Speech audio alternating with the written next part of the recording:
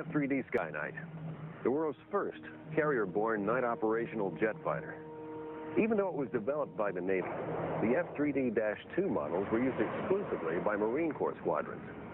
The first jet fighter equipped with airborne intercept radar and an automatic pilot, Sky Knights were deployed to Korea soon after the war began and flew mainly as night escorts for Air Force B-29 bombers.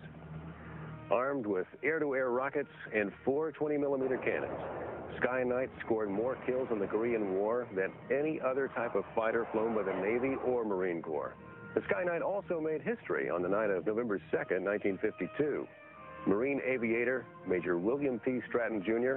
and his radar operator, Master Sergeant Han-Sieg Hoagland, shot down a North Korean Yak-15, the first kill in a jet-to-jet night action. The F3D Sky Knight, one of the premier night fighters of the Korean War.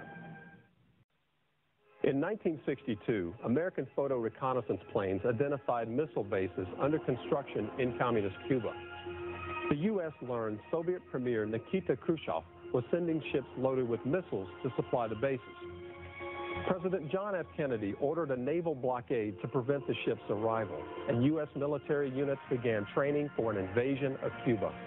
As the Russian ships approached, the world faced the possibility of a nuclear war.